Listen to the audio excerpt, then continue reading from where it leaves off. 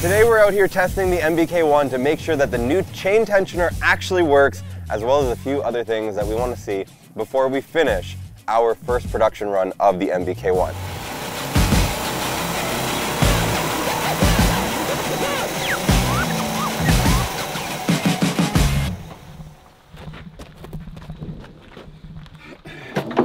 You got wires out the front here? Because we have the battery box broke. So, because I 3D printed it, and as you can see, it broke off here and here. As soon as we started taking it for a ride, it's 3D. It's not going to be. 3D is great for the boardroom. Yeah, exactly. So the game plan is, we've tested it on the road, and it seems solid, but I really want to see what it's like on gravel and off-road with some bumps and stuff. I want to see how well the shock works, so I'm probably going to strap a GoPro to the back here of the frame, just to see how much movement there is. Because I think 2,000 pounds at first seemed like a lot, but I think it's good. And I want to make sure that the clamping mechanism of these handlebars is solid, because the worst fear I have is that if it comes loose and it rotates, that's not really good, that's not safe. But if they don't move, like right now, they're tight, like they're not going to move, but again, we're going to test, because if we have to make something to keep these handlebars together, we'll have to do that. When we were at the Pull Start picnic, if you look down here, we didn't have this foot peg extender. The peg itself was bolted onto here, but with a big block, as you can see, it's hard to put your foot on the peg, especially on this side here, because you had the clutch cover, so like you could barely get your heel on it, which isn't good. So we came up with this really cool idea. This was Tom's innovation, where we have this bracket that extends it forward, and then there's actually 3 spots, 1, 2, and 3, that you can mount it. So if you want it more forward or backwards, you could do that. And so I'm going to test this out. I might even take it out and move it forward one, because I think for me, being 6 foot tall, I think I want it even further forward, which is very much like a cruiser feel. And then the cool thing about these brackets, though, is that if you want to put them on the back, all you have to do is take the left one, you flip it, and you put it on the right side, and then you take the right one, flip it, put it on the left side. And then if you want to have your foot pegs at the back, you can have them. And the nice thing is that you can extend them further back if you want. The last thing that we're going to be testing is a chain tensioner. So while we were at the picnic, I didn't expect to take it for a ride, but we did, and the chain fell off a few times. But we know a chain tensioner is what we need to fix it. So we have one in there now. So this is our like real prototype tensioner. We have this bracket here that won't be on the final product. And in fact, this is probably going to be made out of aluminum. But the idea is we just wanted to see how much tension do we need to put on this chain, so this gives us the ability to really figure out what angle we want to have the tensioner at. And then, so that's kind of what we've developed there. And so now there's plenty of tension on the chain, and then as the swing arm moves up and down, we should be good to go. So yeah, those are all the things that we're going to be testing today. And so yeah, let's get it going and take it for a ride. We need a fuel gauge, shouldn't we? This is a big tank, man. Yeah. Holy mackerel. What's going on? This came loose. Oh, That's the problem. oh, because that was moving? That's supposed to be over here. Oh, Dad.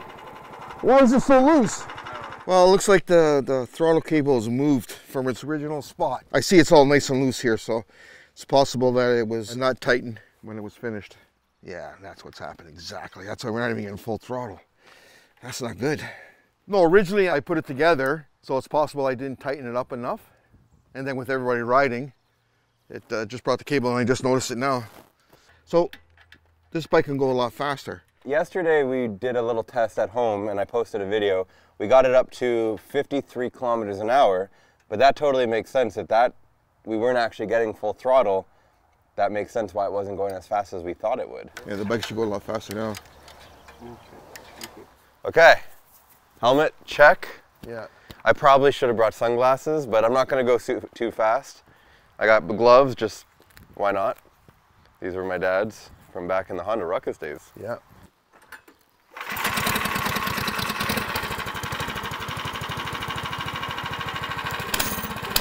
Good? Should have saw that puff of black smoke. Yeah, it's gas. That's that big jet in there. That's the what? The jet. Ah. Okay.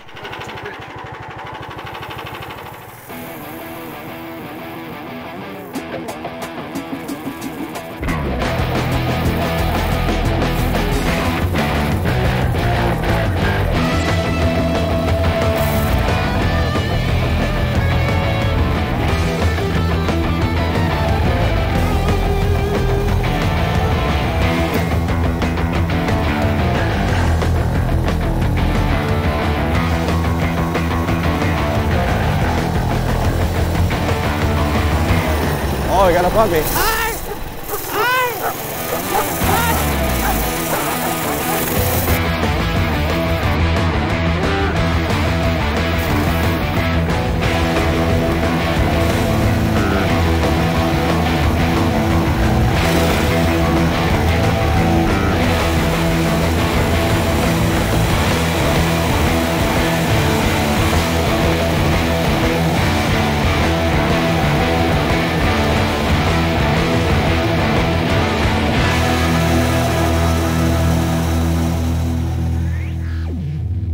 Did you see me tail? I thought I was gonna fly into the drone, so I'm like, I gotta put the brake on, and then the back end just slipped out, but like...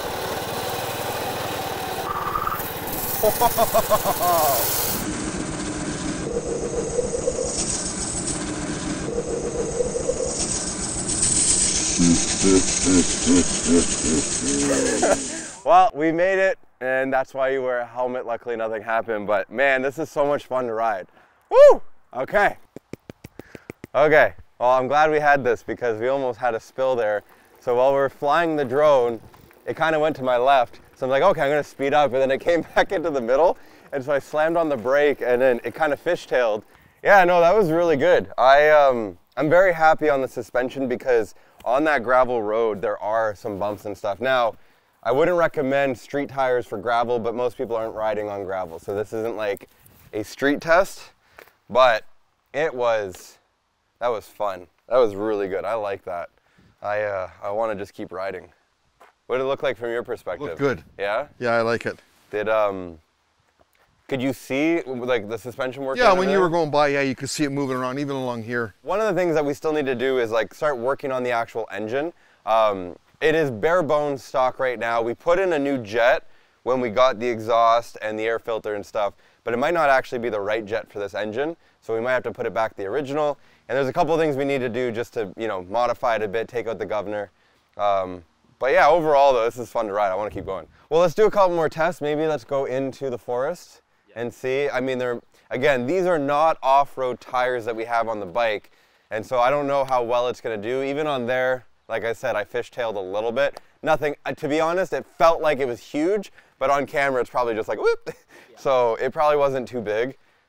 We can get off-road tires, can't we? Yeah, of course. Okay, from Go Power Sports. So we might have to pick up a set of off-road tires. Give them a call and then kind of go from there. But yeah, let's try to go in there and then see what happens, and then we'll kind of tell Tom our findings. Yeah. And then we'll be able to move on to production. I think everything's good, man. Yeah. Well, back brake works really good.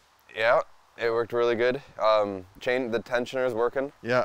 So the foot pegs feel nice and comfortable. I do wish maybe I should grab a wrench real quick and move it forward, just to kind of, I want to see what that feels like. Yeah. So maybe we'll do that real quick.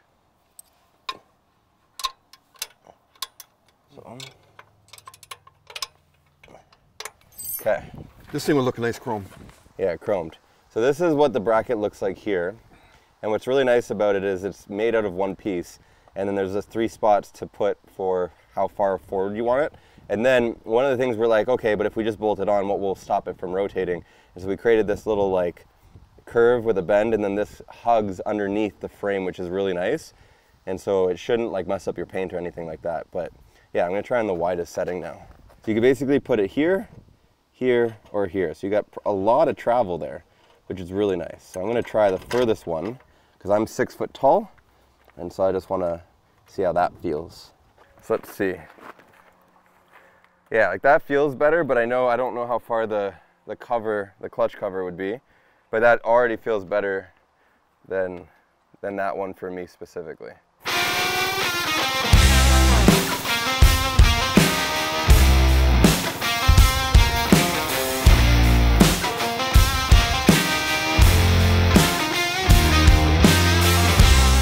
So although I'm not using the right tires, you can still see that this works off-road.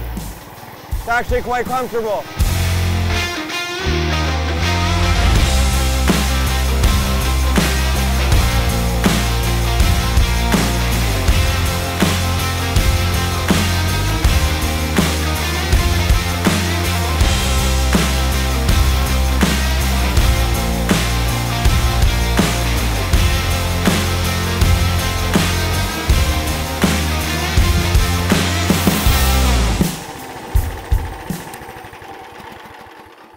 Oh my gosh. Beautiful, eh? I wish I had some off-road tires, because in there, like, I would just keep going and going, but... Oh, I mean, that was good, though. Yeah. Oh. Okay, guys, this is officially the end of our testing. The chain never came off. That was one of the most important things.